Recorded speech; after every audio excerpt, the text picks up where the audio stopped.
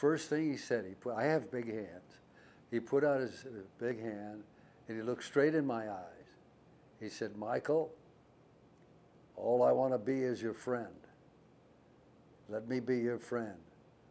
Oh, I said, "Mr. Wayne, I'm flattered. I want to be your friend." He said, "Call me Duke."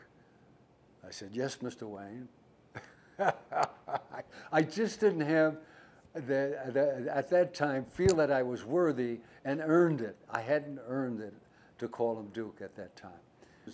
And what little time I did spend with him, I certainly cherish the rest of my life. Because what you see is what you got. He was a man's man. The women loved him. He was genuine, honest, sincere, great American patriot, and his dignity and character and heroic. He was very special. That was really good. Yeah. Where do you see the? I'm sorry, you got me. Yeah. Where do you see the? You were saying that you sort of fear that there'll be no more westerns. You think, in your hopeful state, where do you think westerns are going? Well, I hope that we continue to make westerns.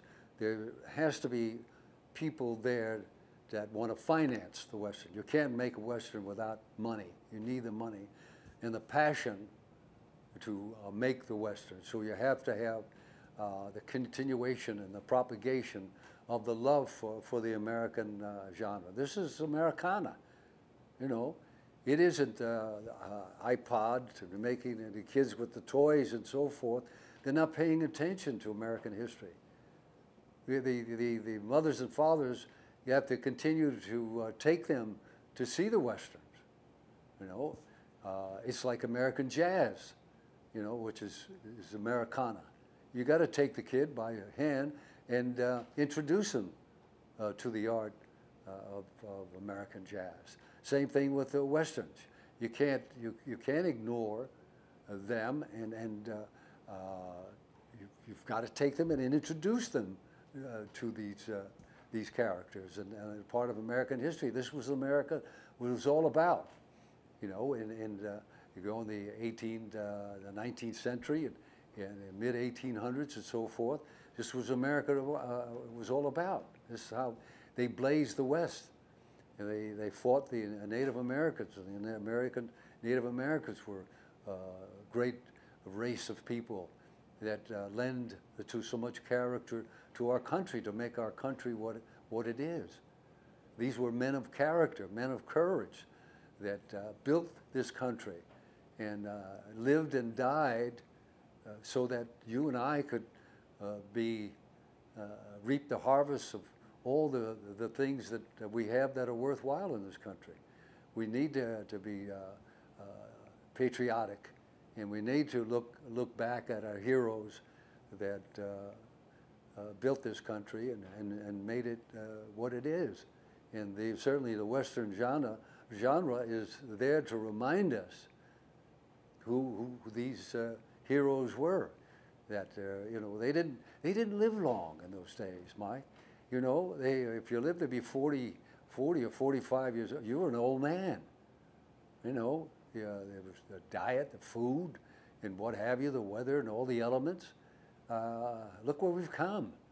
So this is what they did, you know, and they did it in a short period of time, and left their graves along the way to get to one coast to another, and so that we could now they brought the railroad, they brought so much you know, of industry and the trading and built America, which was so energetic and so marvelous. It's a great part of history, and it should be taught in schools. I don't think it's not taught in schools. I think they're eliminating that, and if there is any degree of that kind of education, I hope that they're teaching it, but I don't see it and I don't hear about it, you know, and that's, you've got to teach it. You've got to remind the young people where they came from, what our forefathers did, so that they can be comfortable doing what they do, their little toys and so forth and so on.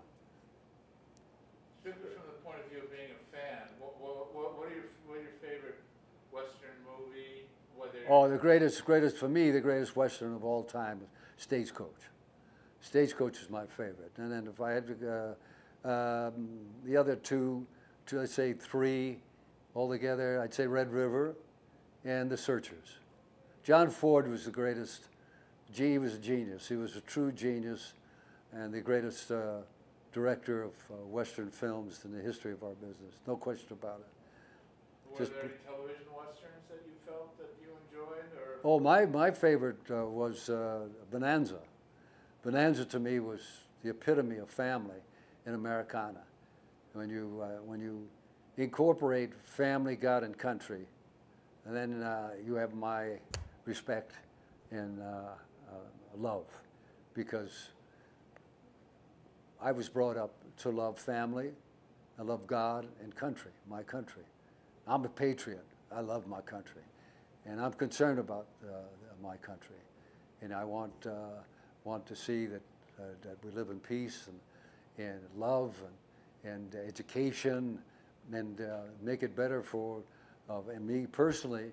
Hopefully, I've left some things behind in the entertainment field and the motion picture business that people enjoyed, and certainly I enjoyed doing those films and television shows, and that I left something behind that was worthwhile. And somebody said, well, you know what, you were one of my favorites, and I liked you, your work in this film and this television show and so forth.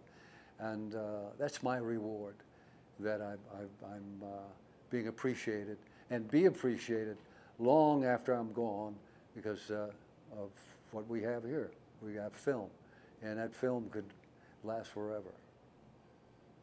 Well, I just want to say that I think you did a great service for the Native American community. Thank you. Because in your portrayal, especially in Winterhawk, of the Native American, you brought a three-dimensionality and made them humans for all of us. Thank you very much, because the nobility and the dignity of that character was based really on the spiritual aspect that was not written. It wasn't written in the script. There was not a word about he being a spiritual man. I made him a spiritual man. I saw in it, I could lay the character of this man on the foundation that he would make decisions based on a greater essence than ego. It's my personal feeling about ego. Ego killed more people than cheesecake. So the Winterhawk's decisions were made based on a greater essence, so that when he related to the moon, the sun, the stars, the wind, the sound, and all the elements, and the wildlife, and his spiritual belief of beyond, there is a greater force. And he related to that to make a decision. And based on his communication with that essence, he was able to make his decisions, not based on ego. I got to stop him. Yeah. For me, the greatest Western of all time is Stagecoach. Stagecoach is my favorite. And then if I had to, the other two, let's say three altogether, I'd say Red River and The Searchers. John Ford was the greatest. He was a genius. He was a true genius and the greatest director of Western films in the history of our business. No question about it.